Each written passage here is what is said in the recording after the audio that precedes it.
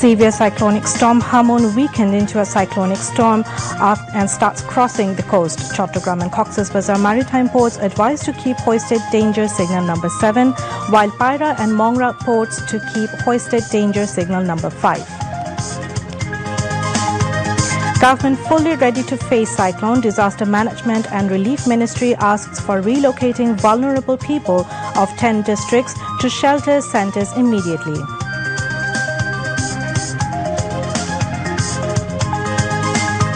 Prime Minister Sheikh Hasina is on her way to Belgium to join the Global Gateway Forum.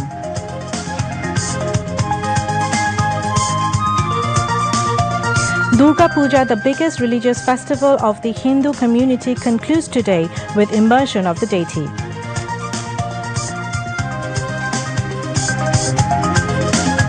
BNP fighting to destroy democracy, not to protect it, says Obadul Qadir.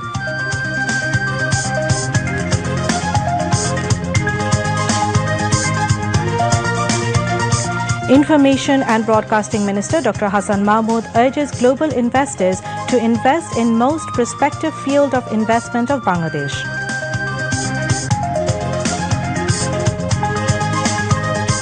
"704 Palestinians killed in last 24 hours as Israel continues to attack Gaza.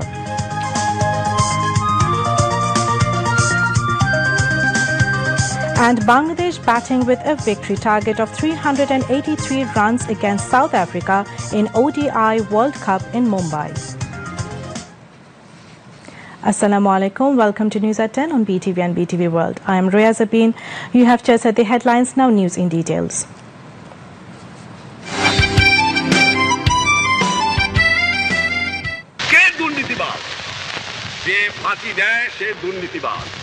যে কাজে ফাঁকি দেয় সে দুর্নীতিবাজ, যে ঘুষ খায় সে দুর্নীতিবাজ, যে স্মাগলিং করে সে দুর্নীতিবাজ, যে ব্ল্যাক মার্কেটিং করে সে দুর্নীতিবাজ, যে জিনিস হোল্ড করে সে দুর্নীতিবাজ। যারা কাজের কর্তব্য পালন করে না তারাও দুর্নীতিবাজ, যারা বিবেকের বিরুদ্ধে কাজ করে তারাও দুর্নীতিবাজ, যারা বিদেশের কাছে দেশকে বিক্রি করে তারাও দুর্নীতিবাজ। We begin with the latest news on cyclonic storm Hamun. The severe cyclonic storm Hamun weakened further into a cyclonic storm over Northeast Bay and adjoining area, and it has started crossing the coast. The cyclone Hamun was centered at 6 p.m. today, about 160 kilometers southwest of Chattogram Port, 120 kilometers southwest of Cox's Bazar Port, 225 kilometers southeast of Mongla Port, and 135 kilometers southeast of Paira Port. It is likely to move northeastwards and may complete the crossing in between Cox's Bazar's Chattogram coast near Kutubdia during next 8 to 10 hours. Maximum sustained wind speed within 54 km of the cyclone center is about 62 km per hour, rising to 88 km per hour in gusts or squalls. Sea will remain very rough near the cyclone. Maritime ports of Chattogram and Cox's Bazar have been advised to keep hoisted danger signal number 7. I repeat, danger signal number 7. Maritime ports of Paira and Mongla have been advised to keep hoisted danger signal number 5. I repeat, danger signal number 5. The coastal districts of Chattogram, Cox's Bazar, Feni, Noakhali, Lokhipur and their offshore islands and shores will come under danger signal number 7. I repeat, danger signal number 7. Under the peripheral effect of the cyclone and steep pressure gradient, the low-lying areas of the coastal districts of Cox's Bazar, Chattogram, Noakhali, Lokhipur, Feni, Borguna, Bhola, Potuakhali, Borishal, Pirojpur, Chalokati, Bagerhat, Khulna, Satkira and their offshore islands and shores are likely to be inundated by wind-driven surge of 3 to 5 feet height above normal astronomical tide. Under the influence of cyclone, Khulna, Borishal, Chattogram and Sylhet divisions are likely to be experienced of heavy to very heavy rainfall. Due to very heavy rainfall, landslide may occur at places over the hilly regions of Cox's Bazar, Bandarban, Rangamati, Khagrachari and Chattogram. All fishing boats and trawlers over North Bay have been advised to remain in shelter till further notice. People at risk in 10 coastal districts were asked to move to safer places by 8 p.m. tonight to save themselves from Cyclone Hamun. State Minister for Disaster Management and Relief Dr. Mohammad Inamur Rahman directed field administrations and volunteers to bring the people to safer places. He came up with the directive at a briefing after an emergency meeting on Cyclone Hamun at the Ministry of Disaster Management and Relief at the Secretariat today.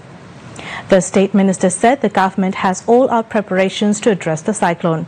As part of preparations, Taka 20 lakh and 50 metric tons of rice have been allocated for each district. The State Minister said leave of all officials and employees of the Ministry of Disaster Management and Relief has been cancelled. রাত 8টার মধ্যে যেন আশ্রয় কেন্দ্রের সকল ঝুঁকিপূর্ণ মানুষকে নিয়ে যাওয়া হয়। আমাদের মাঠ প্রশাসন এবং ভলান্টিয়াররা কাজ করছে সেখানে এবং সেখানে রান্না করা খাবার ও সুপেয় পানি, শিশুদের খাবার এবং গোখাদ্য দেওয়ার জন্য আমরা ইতিমধ্যে অর্থ বরাদ্দ করেছি।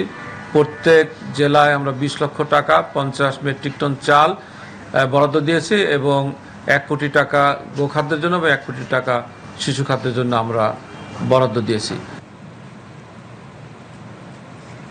Prime Minister Sheikh Hasina is now on her way to Belgium to attend the Global Gateway Forum to be held in its capital, Brussels, on October 25 to 26. The Premier is expected to reach Brussels at 6:45 p.m. local time. Earlier, a commercial flight of Biman Bangladesh Airlines carrying the Prime Minister and her entourage departed Hazrat Shah Jalal International Airport at 11:10 a.m. this morning. She is going to Brussels at the invitation of the European Commission EC President Ursula von der Leyen.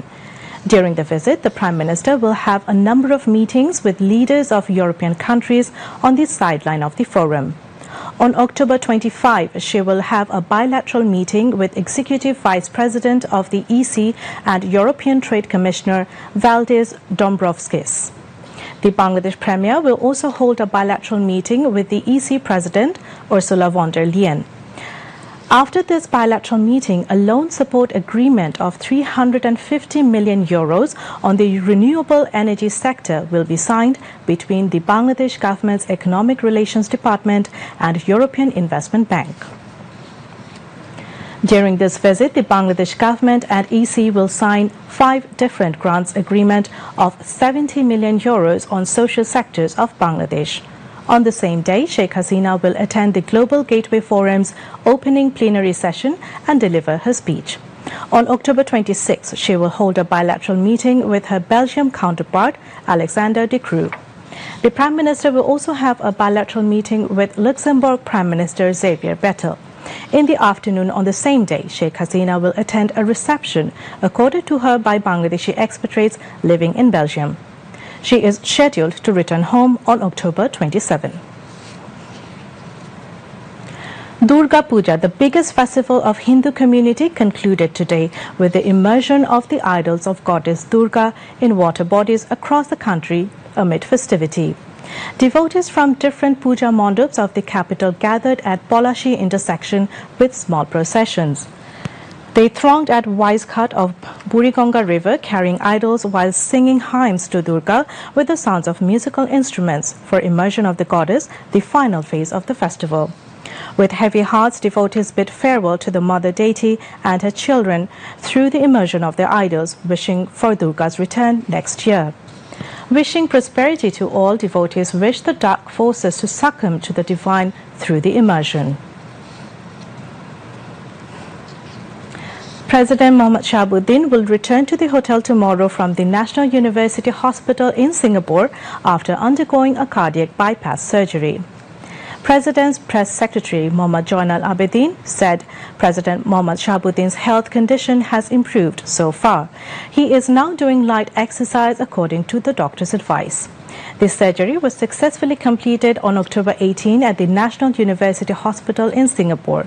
Meanwhile, in a message sent to the President, the Saudi government and its people wished President Mohammad Shahabuddin a speedy and full recovery.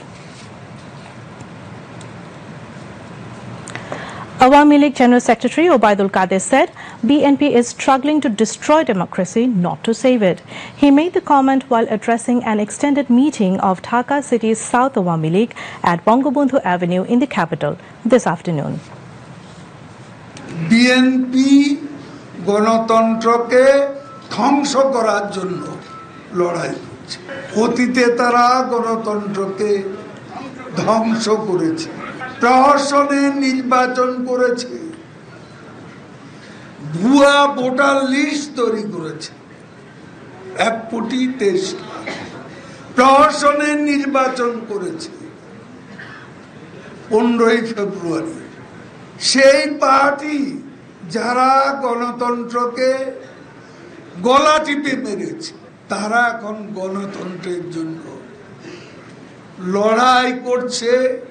একথা বলে লজ্জাও করে না, বলতে এতটুকু দ্বিধা করে না। আমরা অশান্তির সৃষ্টি করলে এই নগরীর কোথাও বিএনপি দাঁড়াতে পারত না।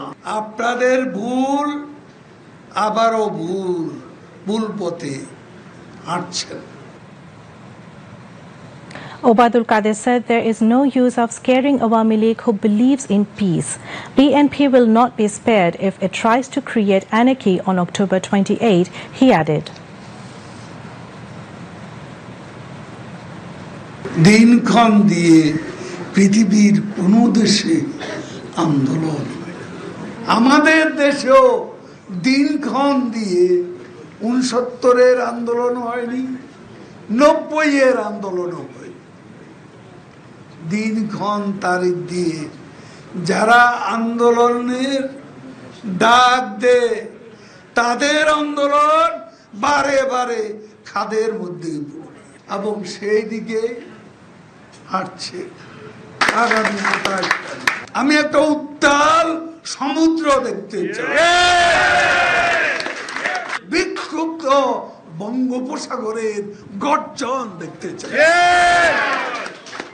অশান্তি করব না, তবে কেউ যদি অশান্তি করতে আসে খবর আছে, কারণ অনেক সহ্য করছে, সহ্যেরও একটা সীমা রেখা আছে। The meeting was also addressed by Presidium members of Awami League Shahjahan Khan, Mufazzal Hussain Chaudhry Maya, Kamrul Islam and Dr. Mustafa Jalal Mohiuddin, Organizing Secretary Mirza Azam, President of Dhaka City's South Awami League Abu Ahmed Mannafi and General Secretary Humayun Kabir.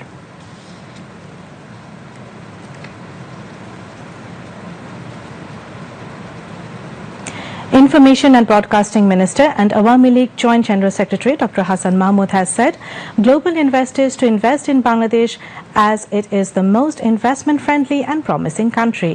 He made the call at a conference in Paris on Monday titled Bangladesh-France Trade and Investment Summit.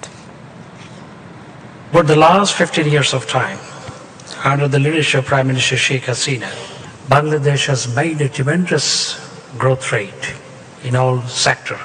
So now Bangladesh is a place to invest. Why?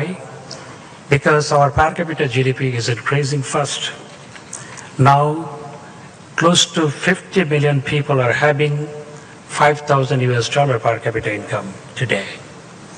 And within the next 5 years' time, it will cross 70 million people.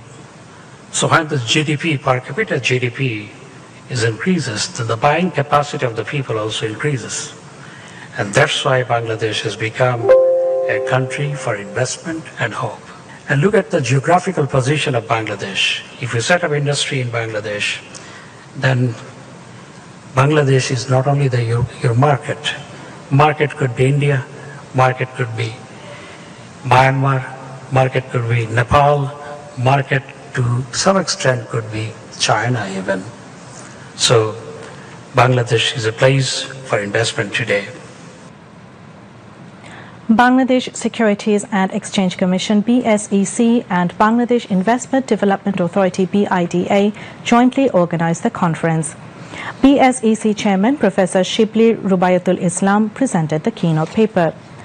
Prime Minister's advisor on private industry and investment Salman Evrahman, Ambassador to UNESCO Khandokar M. Talha, France-Bangladesh Business Council President Pierre-Jean Malgures, Bangladesh's ambassador to France, as well as investors and stakeholders took part in the conference.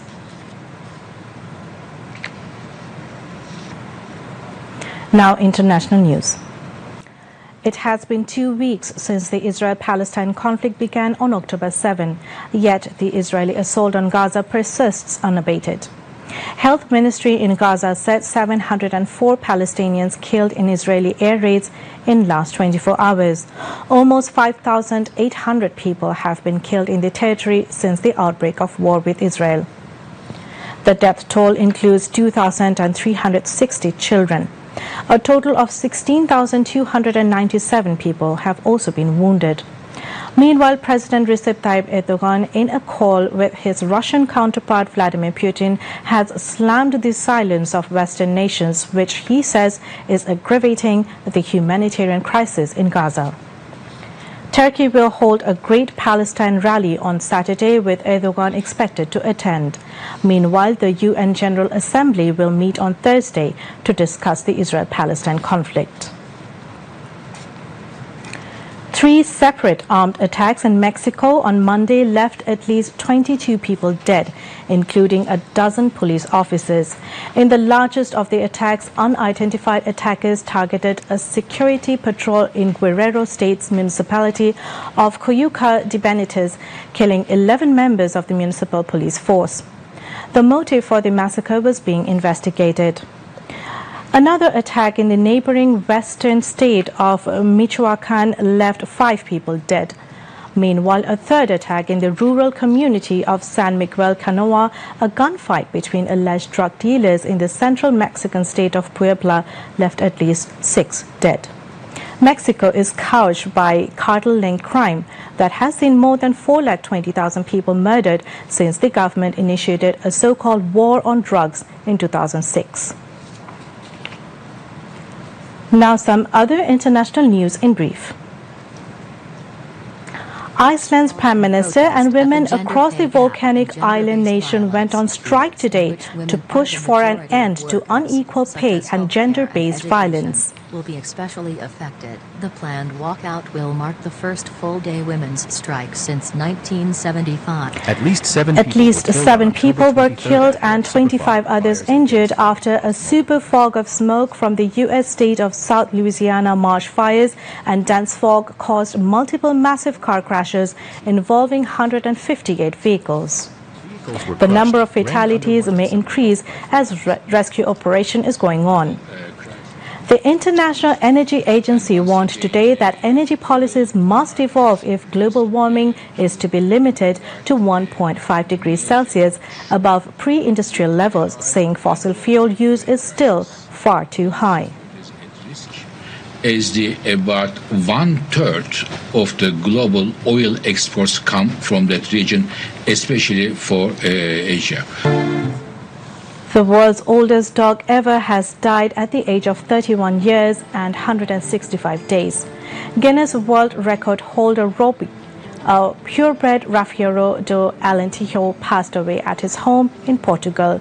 The Rafeiro do Alentejo was declared the world's oldest dog in February this year.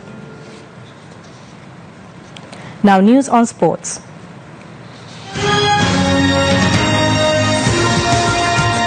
Bangladesh are now batting with a victory target of 383 runs against South Africa in the ICC ODI World Cup in Mumbai. Bangladesh scored 200 runs for 8 wickets in 42 overs when reports last came in. Earlier, South Africa won the toss and elected to bat first. They scored 382 runs for 5 wickets in the stipulated 50 overs. Quinton de Kock scored 174 of 140 balls, Henrik Klassen 90 and Aidan McCracken scored 60. To end the bulletin, the headlines once again.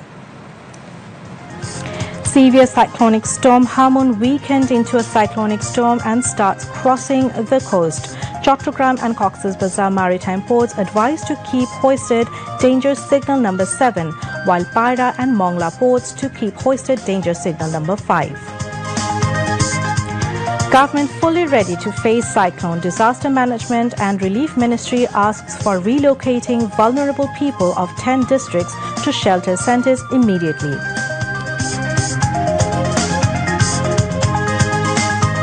Prime Minister Sheikh Hasina is on her way to Belgium to join the Global Gateway Forum.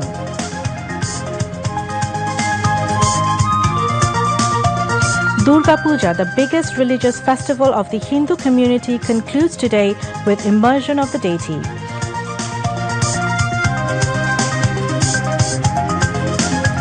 BNP fighting to destroy democracy, not to protect it, says Obaidul Qadir.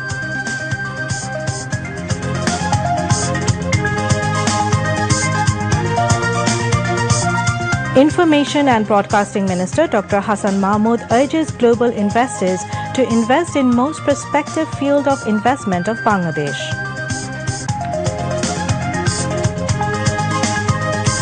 "704 Palestinians killed in last 24 hours as Israel continues to attack Gaza.